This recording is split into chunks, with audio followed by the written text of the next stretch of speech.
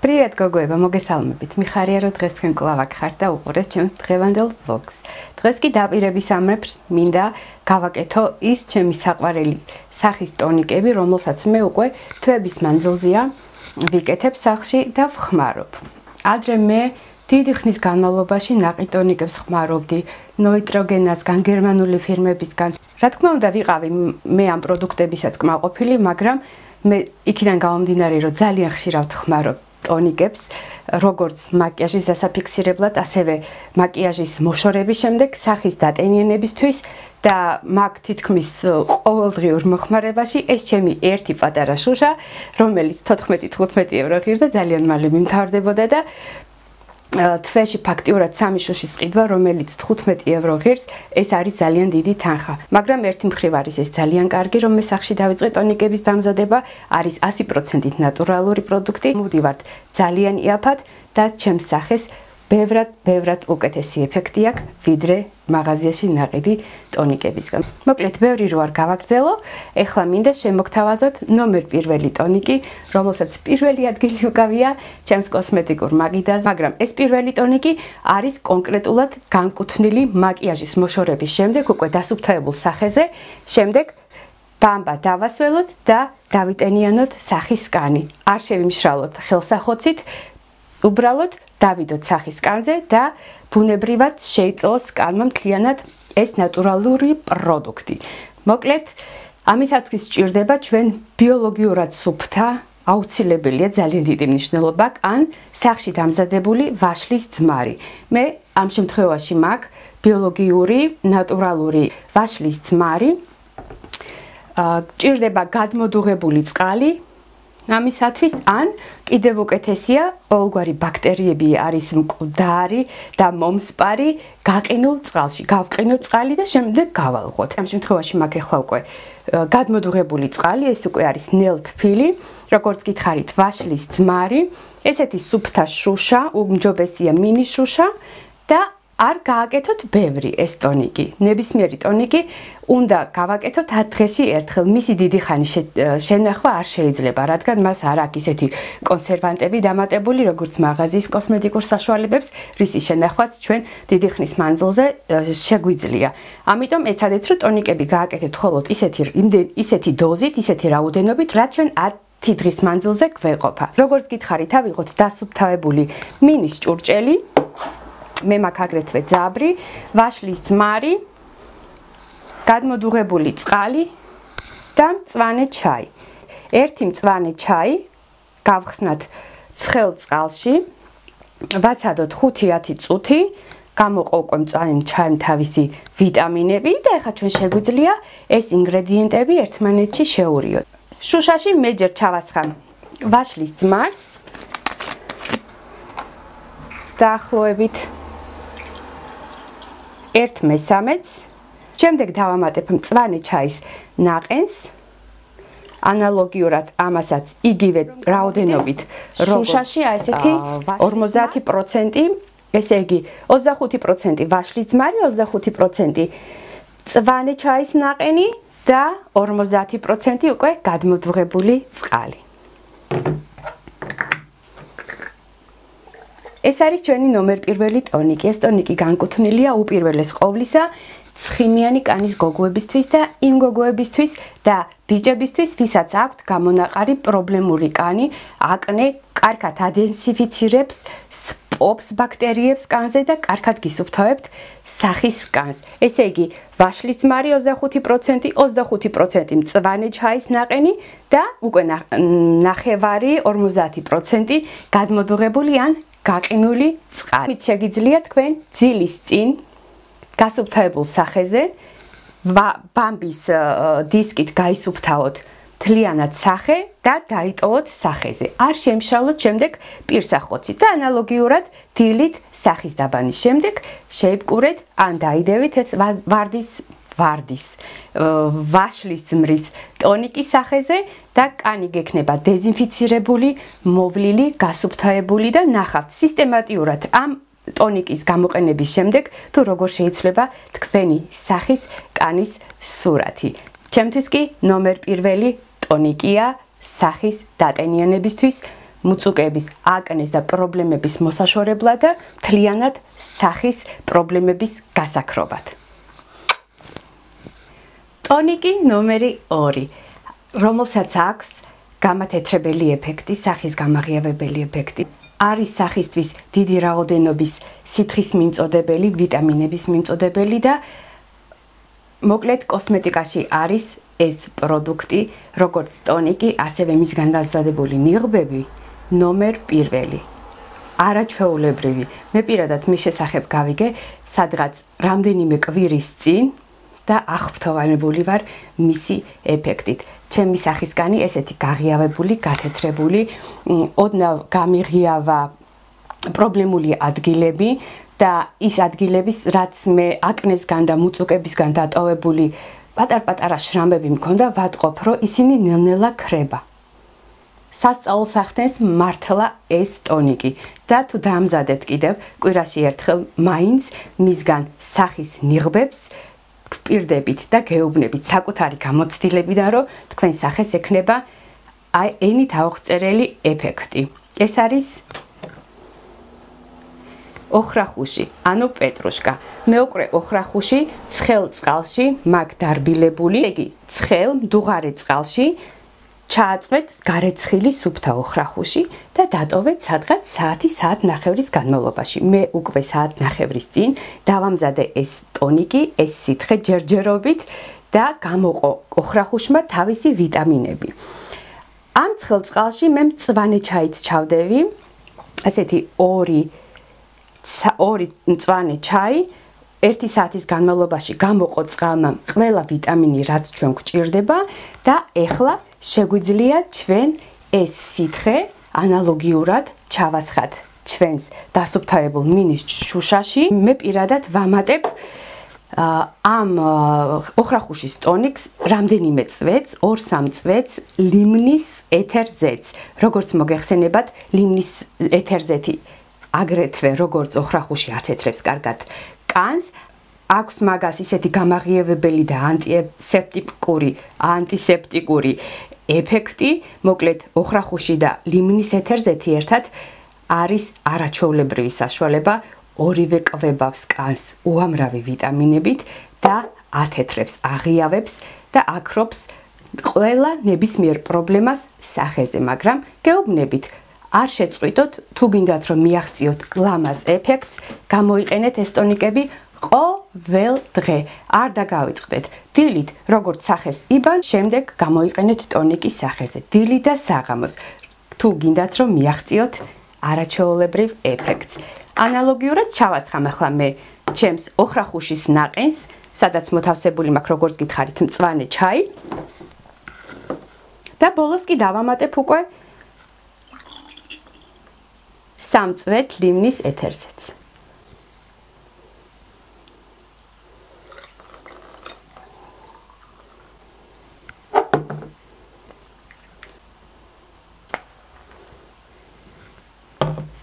გოგუებო, ჩვენი პრობლემური კანი უნდა დარჩეს წარსულში. თუ ჩვენ მათ სწორად მოუვლით, სისტემატურად გამოვიყენებთ სახლში დამზადებულ ნატურალურ ნიღბებს, 2 კვირაში ერთხელ ის სკრაბებს, რაც მე განდრილ ვიდეოში გაჩვენეთ და ყოველ დღე დილით და საღამოს აი ამ ტონიკები დაისუფთავეთ სახეს. ეს თქვენი პრობლემური კანი, ეს თქვენი მიმიკური ნაოჭები, აკნე, გამონაყარი დაგავიწყდება. რა ვარ, არც კოსმეტოლოგი და არც დერმატოლოგი, რასაც მე სისტემატურად ვიმეორებ და არ გახვევთ ჩემს აზრს თავზე. უბრალოდ ამ ჩემი 40 წლის გამოცდილებიდან, რაც მე ექსპერიმენტები ვატარებ ჩემს საკუთარ თავზე, მხოლოდ საუკეთესო მინდა გადმოგცეთ და მხოლოდ ის პროდუქტები და ის ნიღბები, სკრაბები თუ ტონიკები, რაც ჩემზე უკვე გამოცდილი მაქვს და გადაარჩინა ჩემი სახისგანი, თორემ თქვენ არ გინახავთ ჩემი სახისგანი 5-6 წლის წინ. ქონდა საშინელი რა დავარქვა, ფსორიას გავდა ეს გამონაყარი, მხოლოდ შუბლზე 1 მილიმეტრი ადგილი არ მქონდა. 1 მილიმეტრი არ მქონდა ცარიელი ადგილი შუბლზე, იყო აბსოლუტურად დაყრილი. მერე შიგადაშიგ მაყრიდა ნიკაპზეც, მიუხედავად იმისა, რომ ვიკვებებოდი ნორმალურად, მაგრამ მაღაზიაში ნაყიდმა პროდუქტებმა იქიდან გამომდინარე რომ მაქვს მგრძნობიარე და პრობლემური კანი მომცა უყურ რეაქცია. მის შემდეგ გადავყარე ყველაფერი და დავიწყე სახში ყველაფრის დამზადება. ერთი პერიოდი სახში კიდევ ცხიმიანი კანისთვის კრემებსაც ვამზადებდი. დიდი ხანი არ გაგრძელდა ეს ჩემი კრემომანია, სადღაც 1 წლის მანძილზე ვამზადებდი და ვაძლევდი ყველას, ვუმზადებდი თითქმის ყველას, ოჯახის წევრებს, მეგობრებს, უგზავნიდი საქართველოში, გერმანიის სხვადასხვა კუთხეებში. კმაყოფილები იყვნენ ჩემი კრემით, მაგრამ ვიფიქრე რომ მერჩივნა ის თანხა, რასაც მე ამ პროდუქტების, ინგრედიენტების ყიდვაში მეხარჯებოდა, მეყიდა ისეთი მაღალხარისხიანი ცხოველებზე ტესტირების გარეშე პროდუქტი, რომელშიც იყო 100%-იანი ნატურალური პროდუქტი, ცხიმიანი კანისთვის განკუთვნილი და ასეც გავაკეთე. ბოლო 3 წელია მე უკვე კრემებს ვყიდულობ.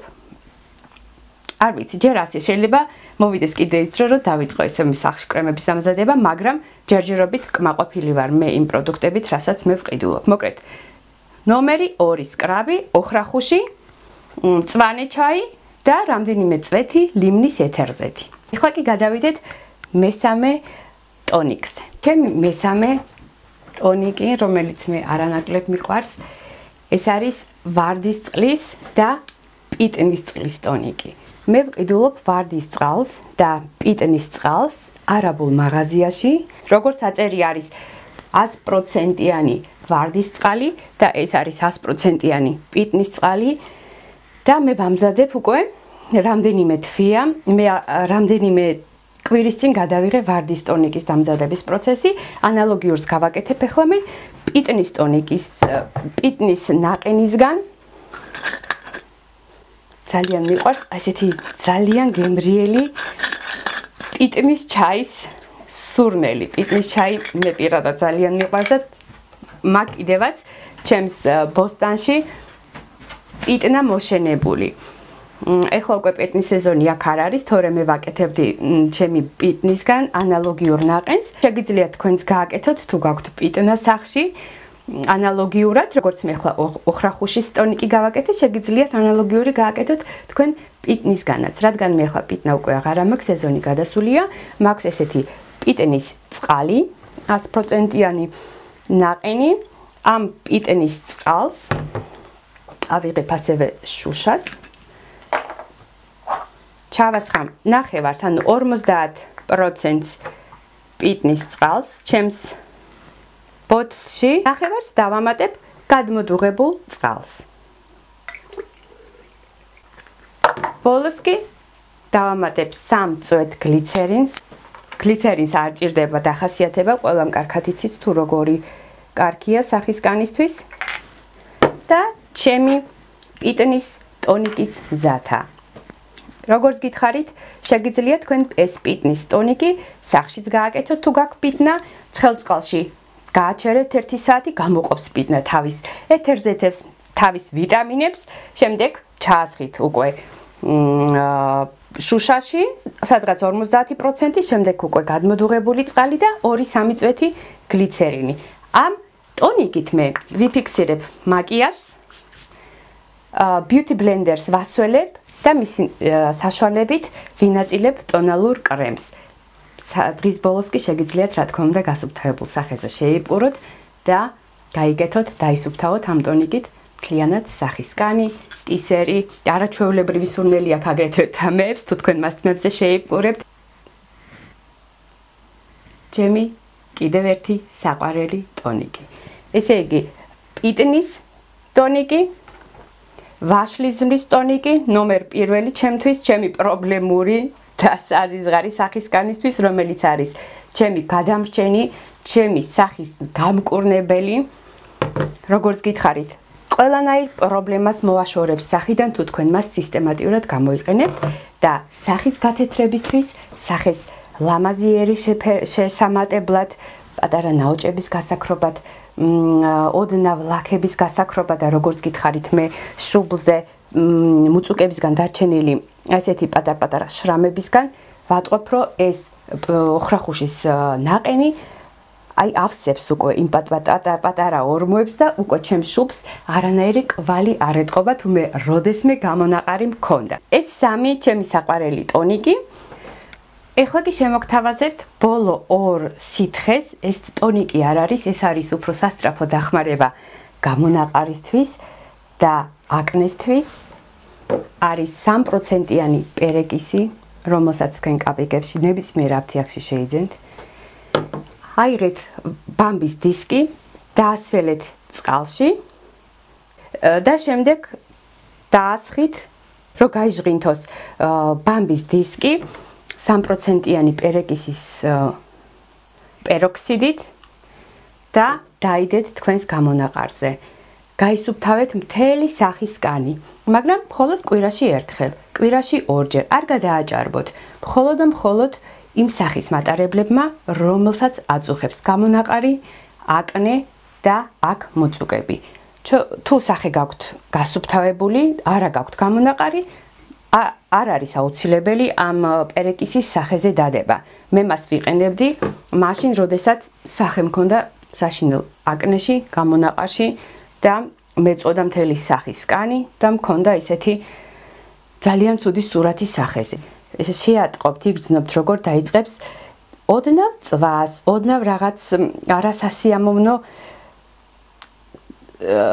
წკენის ეფექტი ექნება ყველაფერ ამას, მაგრამ ეს არის ძალიან კარგი სიმპტომი, ძალიან კარგი ნიშანი, ესე იგი მოქმედებს ეს თქვენ კანზე და წვავს ამ მუწუკებს და ამ აკნეს თქვენ სახეზე. აკნეს და აი ამ გამონაყარის მოშორება მხოლოდ ტონიკებით არის აბსურდი. ეს ყველაფერი თქვენ თვითონ კარგად იცით, რომ მოდის ყველაფერი კუჭნაწლავიდან. თუ გვაქვს ჩვენ კუჭნაწლავის პრობლემა, გვაქვს აგრეთვე ქალებს, გოგონებს, რეპროდუქტიული ორგანოების ანთება, ბაქტერია და რაღაც ისეთი ანთებითი პროცესები, ეს ყველაფერი იწვევს სახეზე გამონაყარს.